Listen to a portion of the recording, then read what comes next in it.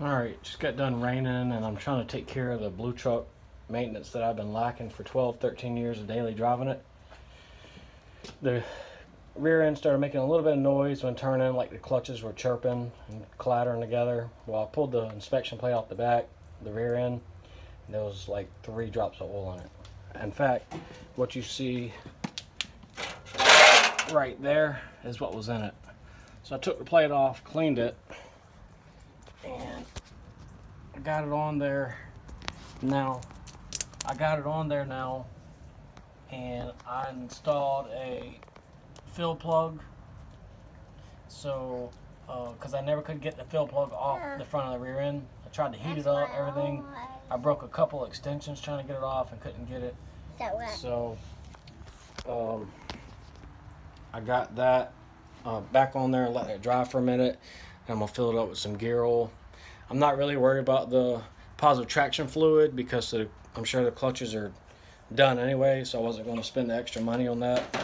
If I can get this thing to where I can drive it some and take care of some stuff around the house that I need to get some stuff to the dump, then I'll go back in this and take care of what needs to be taken care of. I'm sure like the bearings are shot. It's not roaring or nothing. It was just clattering real bad when you turn, like the clutches are chattering. So, but I do have a good bit of backlash in the pinion. Like I can grab the drive shaft and basically turn it more, almost probably a ½ inch if I had to take a guess. So I'm sure it's shot and it needs to be completely rebuilt, really. But I'm kind of band-aiding the fix right now. Put some fluid in it. Hopefully I get another 6 months out of it or so. I don't really know.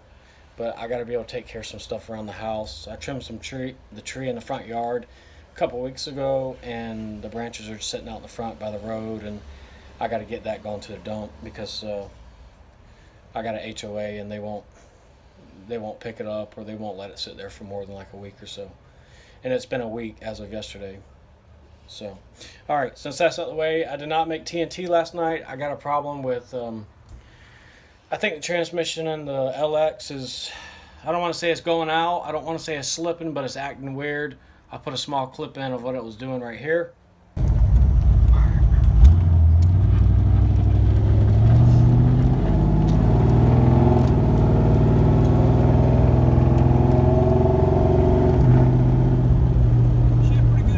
See there? Look at it. It's like it's pulling it down. You see what I'm saying? I have to really give it more than half throttle to get it going again. And I checked, no, it never did that before. I've never seen it do that before. I've checked the TV cable. I noticed it when I was going through the school zone just a minute ago. See how it's doing?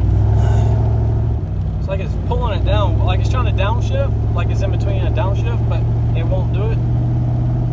But if I get above,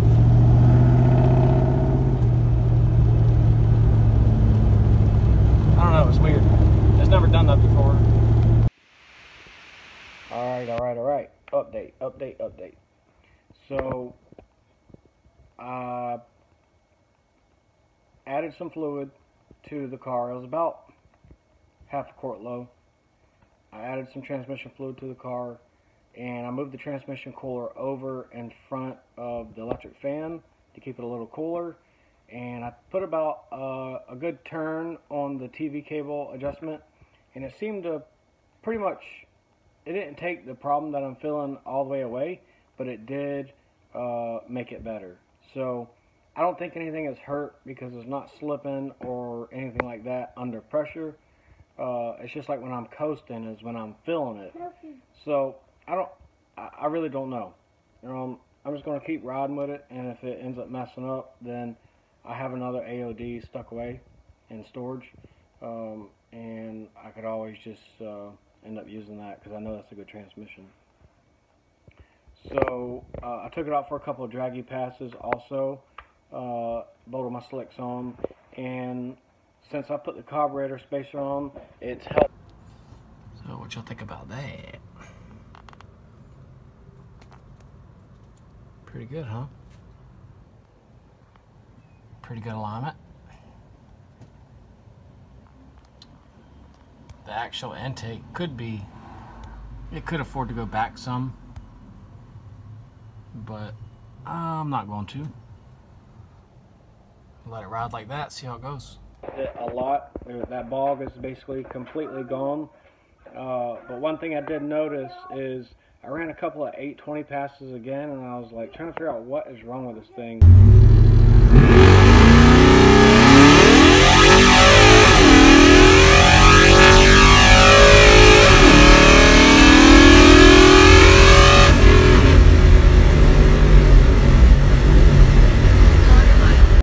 And turns out I just wasn't, I was pedaling it out the hole to keep it from spinning, but the issue is that it needed to spin to get some wheel speed. So as soon as I put about 2 psi, I went from 15 to 17 psi in the tires, and literally just hammered it out the hole and let that wheel spin like one time to get some wheel speed to help get the RPMs up. It took off and ran 8.0s. I did an 808, it ran an 808, and then I backed it up with like an 812, I think it was.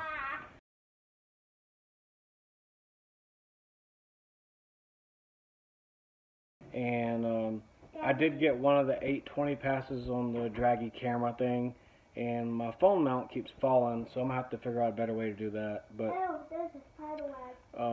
anyways, so I guess the transmission's okay. I guess it's not hurt. And give me a minute. I told you, let me get done, buddy. And I guess it's not hurt or anything. So Jackson wants to be on camera. He's just all over the place. Anyways, I don't think it's hurt. I don't think it's hurt or anything like that. I think it just got hot more than anything. And anyways, I think it's okay. The test and tune that I will be making is in 2 weeks, as long as it don't get rained out. The event was supposed to be today. It got canceled, and they did have test and tune last night though, and I was just too afraid to take the car with the issue that I was feeling. It's a good 45-minute drive to the track. I would have to race it and then drive home. I wasn't sure what the outcome would have been, and I'm not calling a tow truck is not in the budget right now. So that's what's up, and I'll keep y'all updated.